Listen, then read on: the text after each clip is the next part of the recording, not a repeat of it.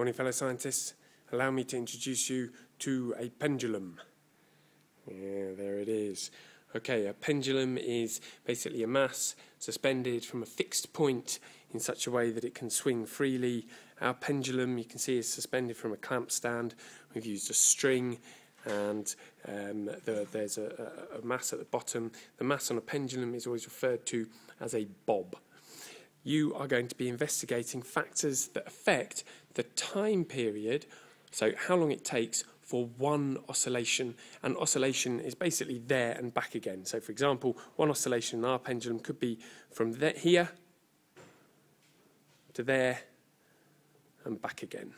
It could equally be from here to there and back again. So that's one oscillation. So we would go 1, 2, 3, and so on. The three factors, the three independent variables I would like you to investigate are, number one, the length of the pendulum. So, does the length of the pendulum affect how long it takes for one oscillation?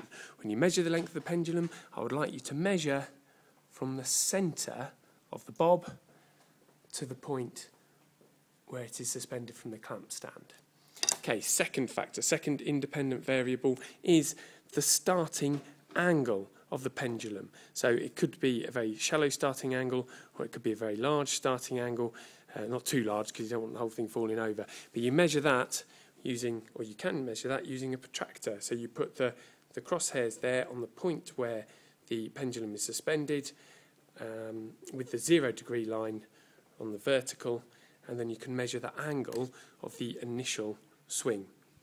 Thirdly, you can investigate whether or not the mass of the bob affects the time period of one oscillation. We've got different bobs that you can try out. Now, the method that I would like you to use is, because it's quite difficult to time accurately for one oscillation, what you will do is you will hold the bob like so, and then the person holding it will count down from 3, 2, 1, go. And the person will start the stopwatch. But you will not stop the stopwatch after just one oscillation. You will leave the stopwatch going and you will count 10 oscillations. 1, 2, 3, 4, and so on. Then, what you record in your results table, so for example, here's a results table for pendulum length.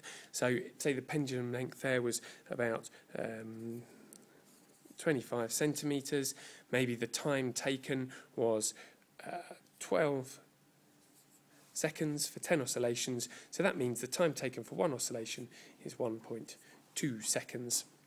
While you're carrying out the investigation, I would like you to consider why timing 10 oscillations will give you a more accurate answer than timing just one oscillation. Okay, good luck.